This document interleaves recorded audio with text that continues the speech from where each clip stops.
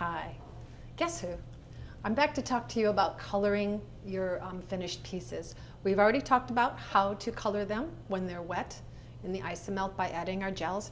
Here I'm just going to show you some simple techniques on how to use your dusting, your luster dust and regular petal dust to add some color to them.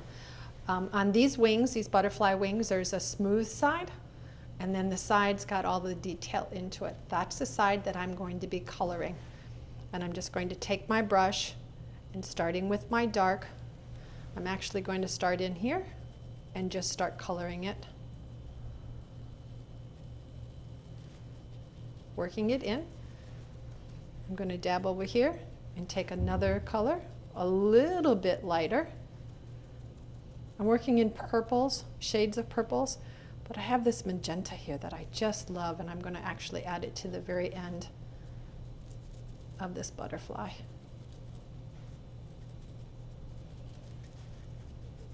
Give it all. Now just give it a little tap. And that's what it's going to look like from your clear side.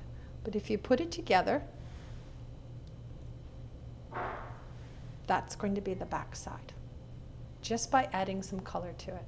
Now to get that to shine a little bit, you can simply go over it with a little bit of a glaze, and it'll just shine it right up.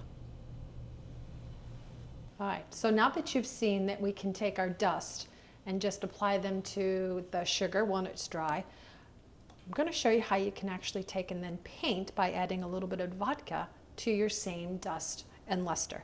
I have a little gold and vodka, and just go in and start painting the veins to give it a little bit of pop. Once you let that dry, you can come back over. I have one I'm going to swap it out with, just like on TV. Once you have it dried, you can actually take another color, a little bit of vodka,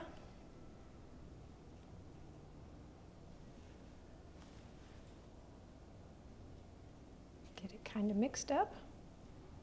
We want to use the vodka because it dries extremely fast. The alcohol burns off really fast. And so then I can just come back inside of here and add these touches.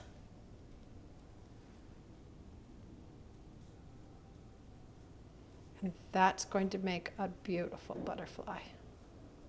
And so I'm going to hold that up for you to see it that way. That's on its vein side. If I turn it,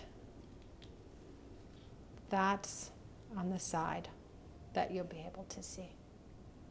So now that we have them colored, we're going to show you in the next step how to assemble them and place them onto your cake.